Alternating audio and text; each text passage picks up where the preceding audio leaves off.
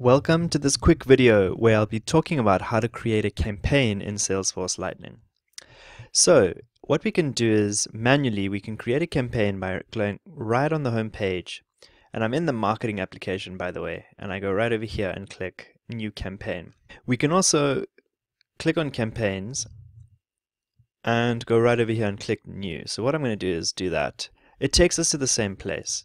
And what we want to think about is the type of campaign and some information that we can attach to it. So here we go. I'm going to call this campaign Time Warner. All right, I'm going to say it's an active campaign, and I'm going to say that it's linked to my public relations strategy.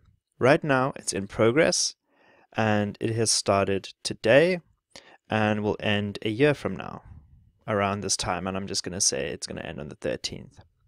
Now the revenue of this campaign, I'm looking for it to make at least $130,000. Okay, the budget or the expected cost of this campaign is between $35,000. The actual cost I will know once I get started. Okay, I'm hoping to make some very big revenue, but let's just see how it goes. All right, so the expected response from this campaign, I'm expecting this to be in the low 43%, around there. And the number of sent in this campaign, I don't know just yet. This is going to be a parent campaign, all right, itself, and the currency is there. All right, so I'm going to say that this is a marketing campaign, and I'll add a few more details later on when I come back, and I can click save. All right, so the Time Warner campaign has been created. Now what I can begin to do is unpack this campaign a little bit. I can look at the campaign members, I can add the contacts. So let's do that. We can add a contact. I'm going to add Alan Toll, and I'm going to add Alan Boyle to this. I click next. I'm going to say that they have been sent the information. All right, and then click submit. So I've added them to this campaign. All right, I can also log a call or task with them.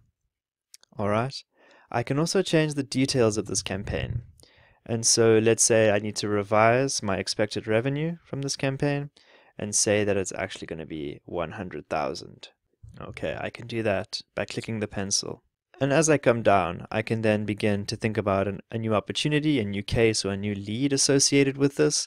I can even delete this, change the owner, clone this information, or even send this campaign an email. So that's just a quick overview of how to create a campaign using the Salesforce Lightning Experience.